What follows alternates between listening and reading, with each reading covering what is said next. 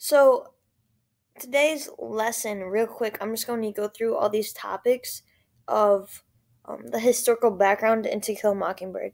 So we are about to start this journey of a web quest, and you guys are literally going to do tons of research and tons of, finding on your own about these topics and about this historical background and like why To Kill a Mockingbird was written, what the times were like while it was being written, what this author lived through. And so to give you more of an idea of the topics that you're going to research and the topics you're going to dig a little deeper on, I'm just going to give you guys this brief overview of the historical background. So the author of the novel that we're reading is Harper Lee. Obviously, she's the author of To Kill a Mockingbird. And in this novel, one of the main characters' names is Scout. And you'll find that there are a lot of similarities between her and Scout. They're both tomboys. I believe both their dads were lawyers, and you'll read more about that. But um, this novel is written from the perspective of Scout, which means, if we're thinking about it, I think the author put herself in those shoes. So almost when we're reading this, we can think about it as like Harper Lee being Scout, and maybe that'll give us a little more of an insight of um, why this book was written and what she was thinking, and I guess her journey of growing up, because this book really is about this girl named Scout grows up through this novel, and we're going to talk about that a little bit more. But so Harper Lee is the author. The Scottsboro Boys. So this was a trial that happened in 1931.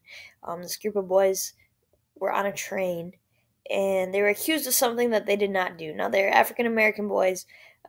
This trial has to do with justice and racism and right to a fair trial, and the fact that these group of boys were just on a train and they were accused of something that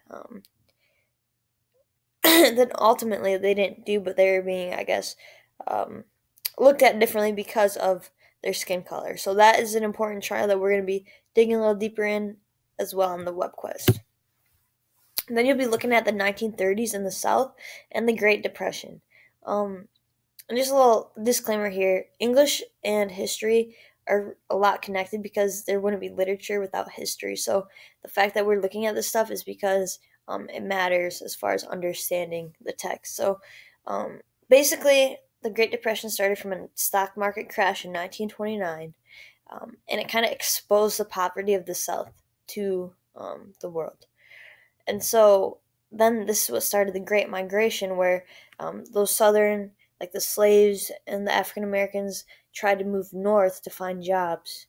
And I'm sure you've learned about that in your history class, but we're going to dig that a little deeper as well. And then we got the Jim Crow laws, and this is something, we'll watch a video about this next week, but Jim Crow is not a person. It's like a theater character, a persona, and it's actually to make fun of African American people. And so we'll watch videos about it. But this was a popular thing during this time period.